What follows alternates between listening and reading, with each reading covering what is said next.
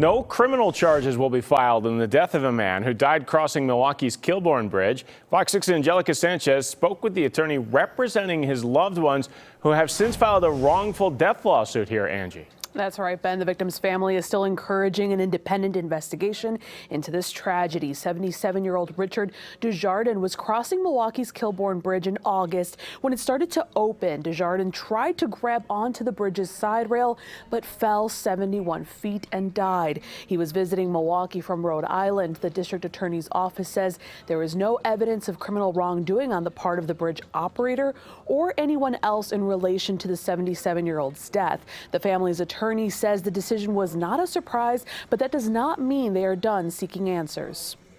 They're doing the best that they can.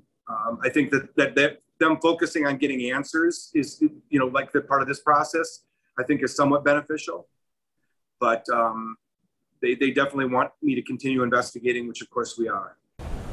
Attorney Urban says a complete and independent review of all the facts is necessary to make changes that can prevent this from happening to somebody else. The district attorney's office says they concluded their review of this matter and will be taking no further action. In the newsroom, Angelica Sanchez, Fox 6 News. The person who was killed was a journalist. I know his family has lots of questions on this one. Angie, thanks.